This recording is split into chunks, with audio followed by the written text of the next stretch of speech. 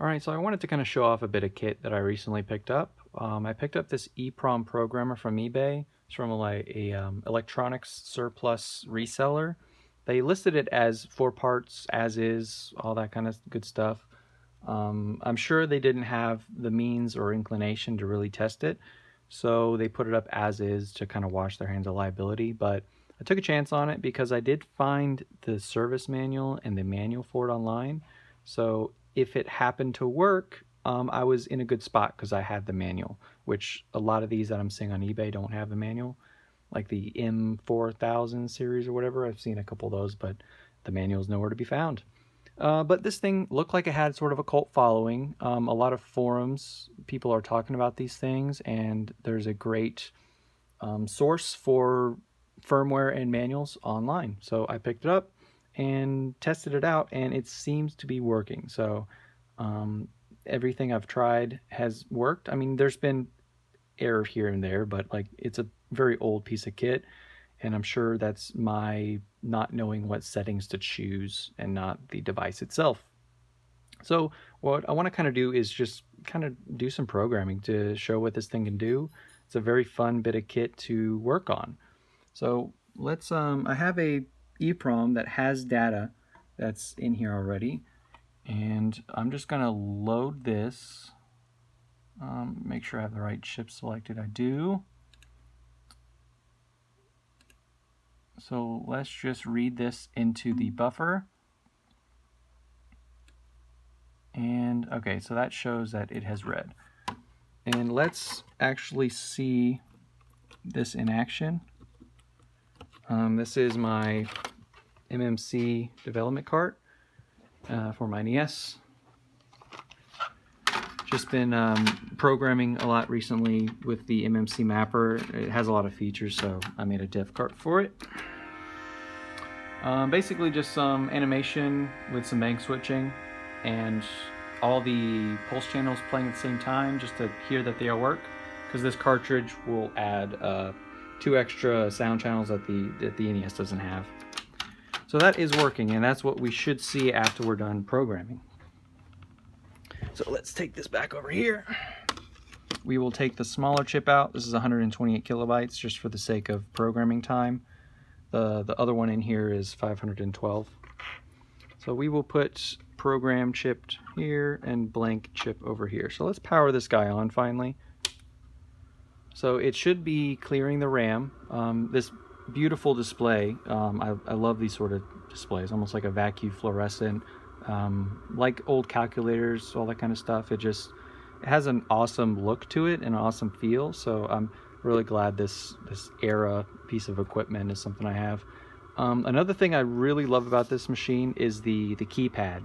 It's like this capacitive touch or resistive touch. But you barely have to do any pressure at all, and it has this satisfying like chirp inside here. There's a little beeper or speaker, and every time you click a button, it has a very satisfying feel. So it's a terrific machine in terms of how it feels and how it looks, and obviously what it's capable of doing for me. So it remembers the last device that you used, so that's why it's selected the correct chip. But if you needed to select a different device, you would hit set 0, and you would be able to choose devices by manufacturer. So the up and down arrows changes the manufacturer. We're using AMD, and then the left and right will choose the different device. So I'm using a 27C010. And then you just exit, and that's select the device. So let's put this thing in. This is the one with data in it. And usually when programming, you want to do a verify to see that the EPROM is blank. So this one is not blank, so we should see an error when we try to verify that it's empty, which we do. Empty fail, and it highlights the device that failed. Let's check the empty chip. So we hit empty. Now the process that's currently happening is shown on screen.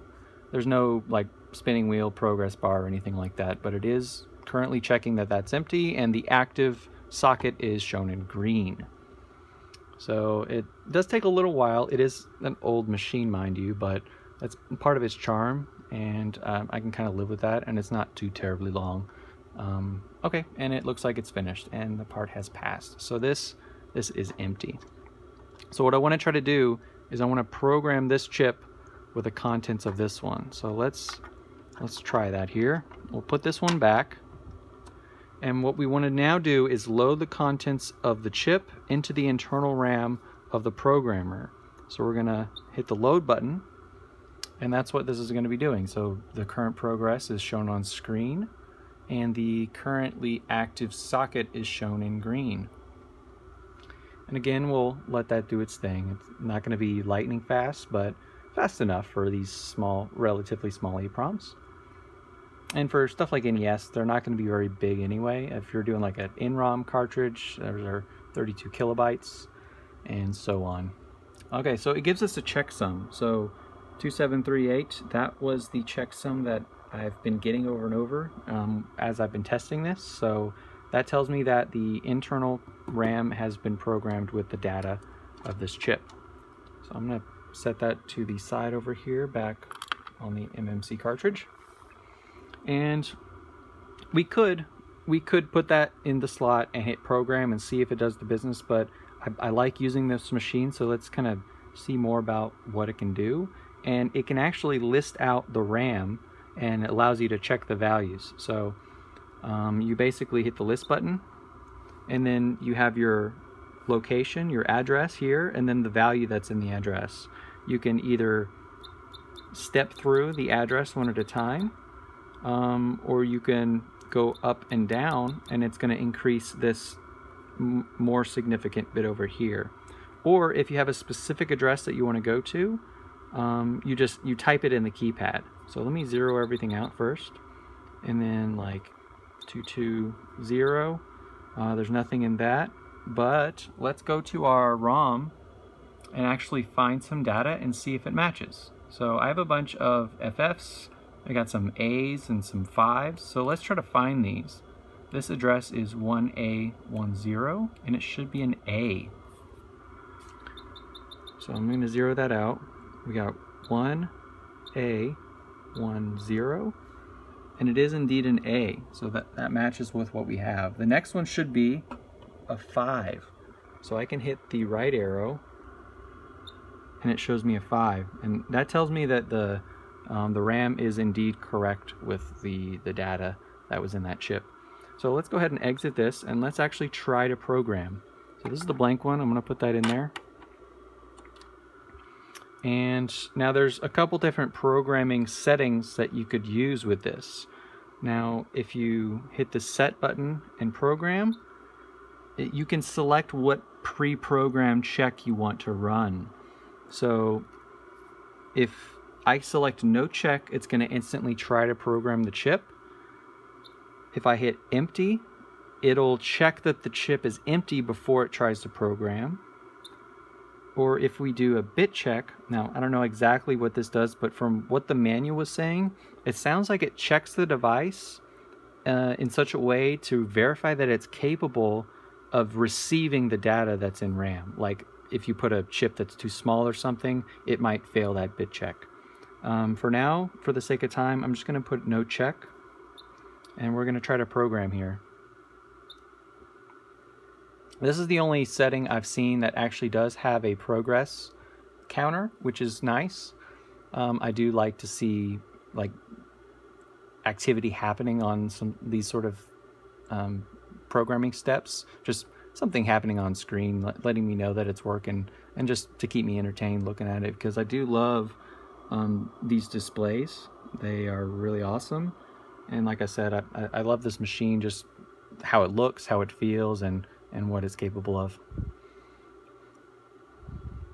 So programming, again, does take a while. I don't know if this is any longer than those empty or verified checks. It does seem to be a little bit longer, just if I was to guess. I haven't done too many programming on this yet, so This should trudge through the status and we'll see where it takes us.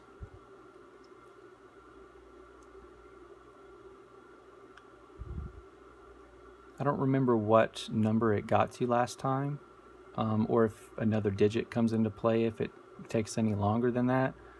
But these numbers being in hexadecimal, that leftmost digit is only a 1, so it would have taken a very long time for that digit to go higher than F. Right now it's in the verify stage, so it's finished programming, and now it's trying to verify with RAM to make sure it did a good job. So hopefully that verifies and passes.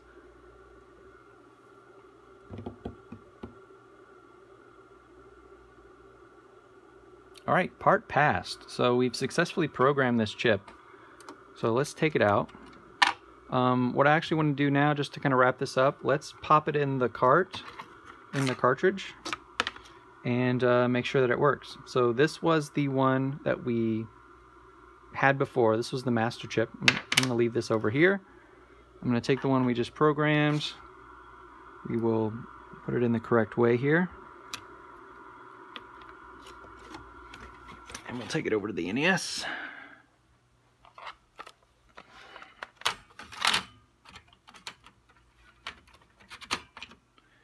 Pop it down, and moment of truth. Awesome. And it works. Awesome. So that was the Stag PP42 programmer. I hope to be using this thing in my NES antics. I do make cartridges and I code for the NES, so when I want to solder up all these guys and actually make some sort of release happen, or make more of my previous release, I can put a master chip in here, load the RAM, and then program 8 chips at a time for when I want to go program.